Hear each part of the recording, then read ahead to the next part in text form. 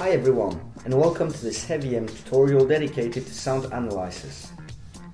In the first phase, we'll set up a couple of groups.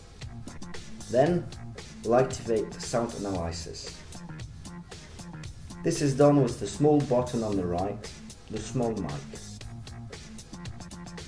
You will also be able to select, by scrolling through the list just on its right, the entry you desire to select.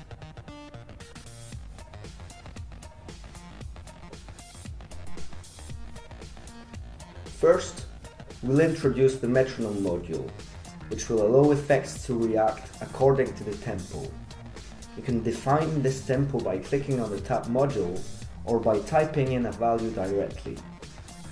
If you click on the bass module, you'll allow the effect to react in relation to the sound input you will recover. You can modify gain by adjusting the little slider that lies just above it. You may also add or delete frequencies on the bass, medium or treble tracks by selecting or unselecting each bar.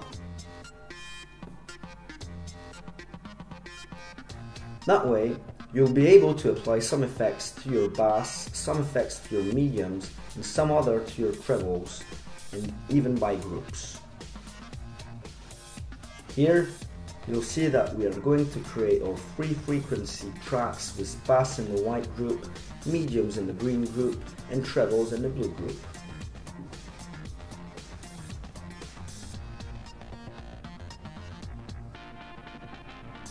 That way, you'll have a panel at your disposal, some kind of small equalizer, very simply.